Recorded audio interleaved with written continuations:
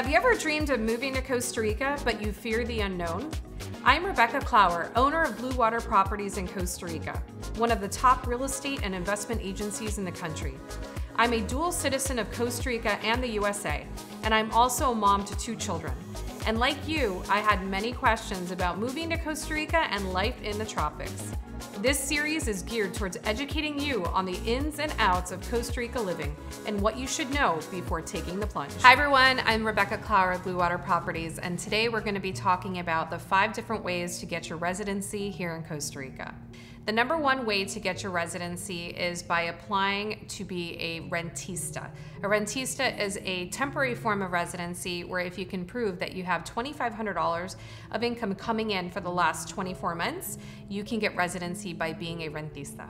The second way to get your residency here in Costa Rica is Pensionado status.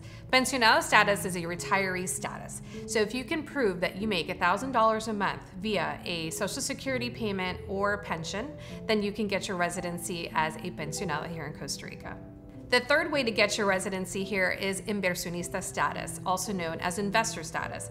The beautiful thing about this status is actually the levels for it just recently got reduced. So if you purchase real estate or invest in a project over $150,000, you can also get your residency here in Costa Rica. In addition, they recently passed a law for any temporary statuses can import household goods and a vehicle free of charge. The fourth way to get your residency here in Costa Rica is by marrying a Costa Rican national. So if you happen to find your future husband or wife here in the country, that will also fast track you to immigration status of being a citizen.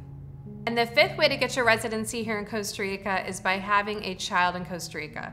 While I realize that not everybody is of childbearing age or wishes to do that, it is, however, a way to get residency here in Costa Rica. So some really great news is that Costa Rica actually just passed a law for digital nomads.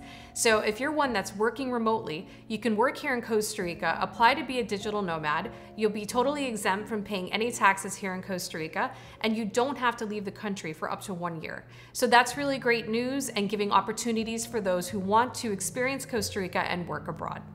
Well, I hope you enjoyed the information on this episode of our tips, and please do like this video and subscribe to our channel at Blue Water Properties. Take care.